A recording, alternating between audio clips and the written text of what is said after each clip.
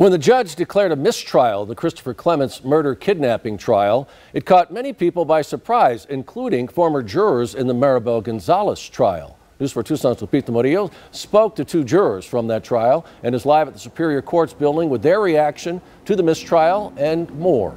Lupita.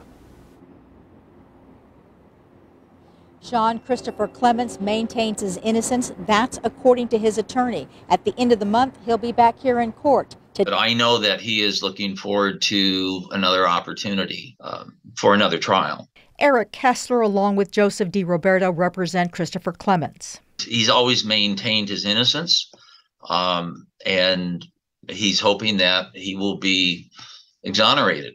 Kessler says from the jurors' questions he knew there was a split. However, sources tell News 4 Tucson the final vote was 11 to convict and 1 to acquit. So it only takes one in a criminal case to hang up a jury. Quite the opposite occurred last fall when these two people sat on the jury that convicted Clements in the murder-kidnapping trial of 13-year-old Maribel Gonzalez. Both sat through the entire Isabel Celis trial. Their reaction to the mistrial. I was really stunned.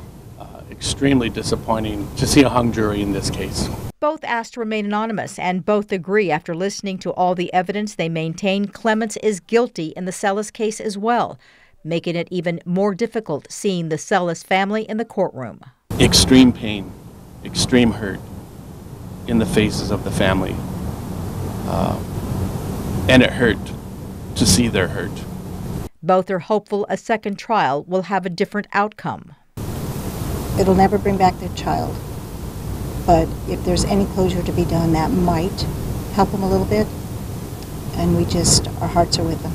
As for the defense, the Celis case is a very dark, troublesome case for a number of reasons. And I cannot imagine that it was anything but terribly stressful for the Celis family. The Celis family issued a statement to News 4 Tucson. It reads, "We very much want another trial. We are grateful to the prosecutors for going forward with the second trial because all we want is justice for Isa."